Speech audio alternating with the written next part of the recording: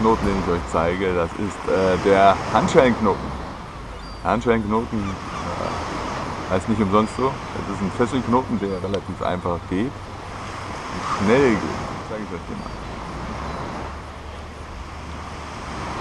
Noch das Seil. Und jetzt überkreuzt ihr die Hände. Führt einmal so das zurück. Seht ihr das?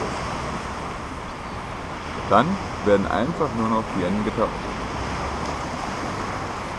Das war's. So hat man einen Handschellenknoten. Man kann das wieder zuziehen oder aufziehen. Das ist nicht verstanden. Ich wiederhole das nochmal. Hände überkreuzen. So wegziehen, dass die beiden Enden auf der anderen Seite sind. Dann die eine Hand, das eine Ende aus der anderen Seite und die andere aus der anderen. Ganz einfach.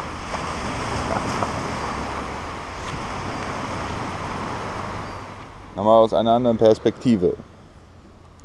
Über Kreuz nehmen.